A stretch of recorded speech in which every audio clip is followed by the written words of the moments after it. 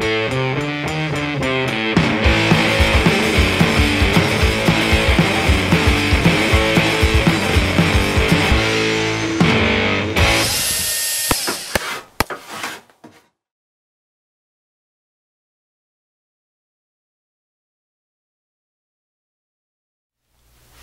guys, today I want to talk to you how to cut down bar stool legs so that they fit under a kitchen counter height.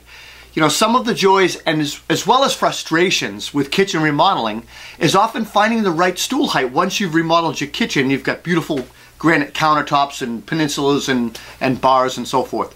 Many bar heights are 42 inches standard, whereas most standard kitchen counters are 36 inches. So you have two different bar stool heights. And sometimes even kitchen counters can be even shorter, legroom shorter, because you have a skirt trim going around on long overhangs that are supported typically by furniture legs. So if you can't find that right stool to fit your kitchen and you simply fall in love with a bar stool and you must have it, well then you got to cut the legs down. Trimming bar stool legs down to fit under an existing countertop is a great DIY opportunity to show off your skills.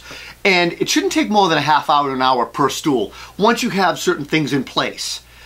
And again, basic tools for the most part. In order to get consistent and clean cuts, I recommend that you rely on using a jig or a cutting jig. Jigs help keep us honest and ensure that all four legs are cut at the exact same height and there's no wobble. There's no going back to fix this a second time. You got to get it right. So let's talk about making a cutting jig, because this is really the most important thing you can do when you're going to do this procedure. I use scrap plywood, scrap AC plywood, and I ripped it to a specific height. Mine was 5 inches. I wanted to lower my bar stool 5 inches. And so I ripped it, I got a nice long piece, ripped it down on the table saw to 5 inches wide, and then I cut that into 3 pieces to make my cutting jig. The legs, or the long portions of my cutting jig, are arbitrary size. I left them long so that I could rest the saw on top of them, use them as a guide. The shorter portion, or the edge, the back edge or the spine of my jig, is the exact thickness, a little bit bigger, pencil size, of my leg. Also, I added a strip on my jig, so you'll see in the B-roll video that I show, that I use as a clamping or a hold down. And that keeps it down onto the table, nice and secure. You can also screw it to the workbench if you want. I should note that some chairs or stools have flares or angles in their legs, and you can make this piece, this back piece, slightly angled or canted if you need to better fit the leg flare. I didn't need it on mine. I had a slight flare. It didn't matter as long as you clamp it tight. So once that's made, you got to make support stilts or supporting legs, and I basically just use scrap 5-inch strips left over, and I half lap them like this and screw them together. The support stilts are clamped to the legs, and as you cut the leg off and remove the scrap, you put it underneath in place of the cutoff piece and keep the chair level and keep it from wobbling. And you'll do that to all 3. You'll need 3 of them, and you'll do it to all 3 until you get to the last leg. One thing I should note is, if you notice in the video, that my rear legs are thinner than my front legs. So all I did is I used 3 pieces of 1/4-inch Luan plywood. And I basically just stuffed them in there, shimmed them, to fill the space between the stool leg and my cutting jig.